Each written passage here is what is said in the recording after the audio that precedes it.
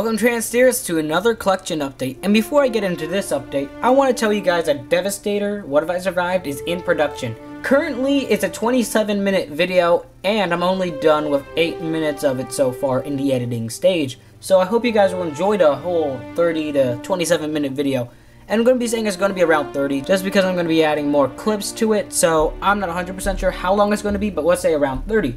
And that's the reason why this video is taking so long, because on my channel there has never been an over 20-minute video besides that one Studio Series video. But besides that video, a What If I Survived has never been this long and never took this long to make, so I hope you guys will consider, I'm working very hard in the video, and I hope you guys are going to enjoy when it's out. So let's get into this collection update. So if you saw the thumbnail, today we got Studio Series 02 Stinger.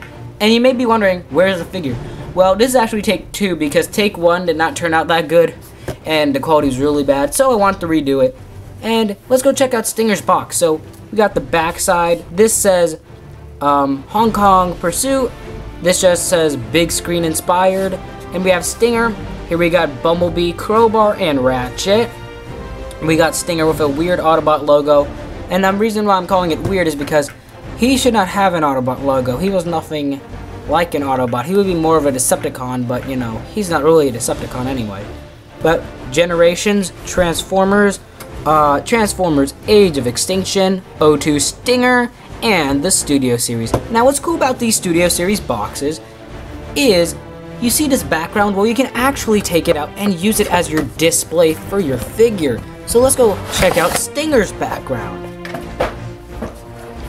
So we already have his background, and it's that Hong Kong battle scene, which suits Stinger pretty well. Or it could have been, what I think would have been better is a KSI shot of the building, and then you would put Stinger in front of it, or that display room Stinger was in. But nevertheless, this is a really good stand, so let's go put this over here, and let's get the main man for himself, Mr. Stinger. And he's actually a pretty good size figure. And we're going to be doing a size comparison with him in a bit with the old Stinger and Studio Series Crowbar. So let's take a look at him. Now, when I first saw him on eBay, he was expensive, like for 40 bucks, but when I went on Amazon, and if you have Amazon Prime, he's only 20, so go to Amazon and pick this guy up. Now, back to the story, is this guy, when I first saw him on images, I did not know he was going to look this good in hand. The red, even on this video, it doesn't show up, because if you have it in hand, this thing is completely different for the look and the feel if you don't have an HD camera like mine. I would suggest looking at an Optibonomus video or a MGO video for a full review of this guy, but for me, I'm just going to be talking about the figure, but not transforming him. So, let's go take a look at him. He has his gun. Yes, this is not movie accurate, but because this was the roof of the car, they had to do something with it. We have his head, and I like that green on there. This figure really does need a lot more paint, but most of the money for this figure went into the engineering. He also has Bumblebee feet. And on his backside, he has those gears. Now, let's go give him a size comparison with the original Stinger. Let's go set him up real quick. And let's bring in regular Stinger. That's just a repaint of B. Now, there's going to be a big difference you're going to be seeing. This figure looks more like Stinger because it's supposed to be like Bumblebee, but because this figure transforms, it's a lot different.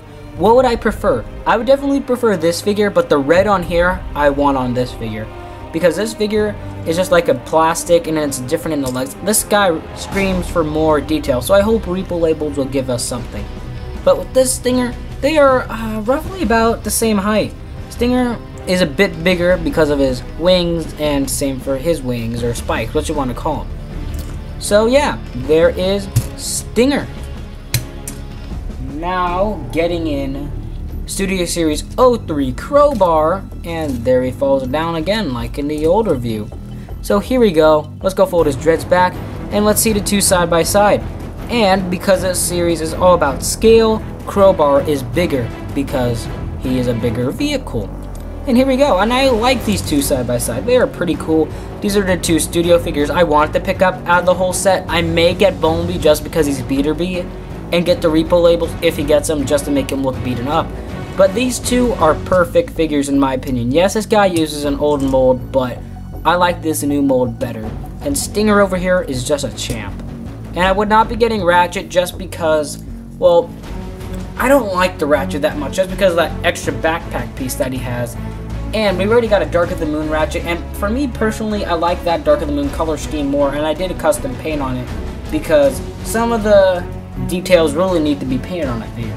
Also in the mail, a few days ago, I got these Transformers emblem stickers because I had like $5 left over, so I got the Autobots and the Decepticons. I don't know what I'm going to be using these for because all Transformers has an emblem logo, so maybe I'll use these for a figure. If you guys have any ideas, comment down below. So, let's go see Stinger for one last time before we put him into his vehicle mode. And in the Studio Series figure video, I wanted to point out something that actually happened, and I was correct.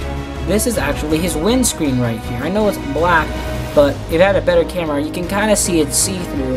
And that's what's really cool about Stinger, and that's what I really like. So for one last comparison, let's get him next to Galvatron. Here comes Voyager Galvatron, and yes, he is really big. So let's go move up the camera a bit. And I think the scale for these two is perfect. I never liked this guy just because, you know, shell former.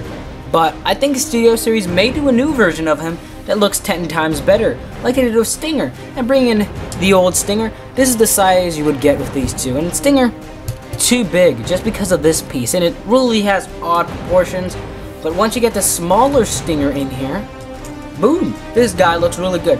And I've heard rumors that there's going to be a KSI boss, but who knows for sure. And what I think they could do really well is a two heads figure. Just bring in the old Dark of the Moon Shockwave figure, add another head to it, and boom. Give it some new engineering, and you'll have a new two heads figure.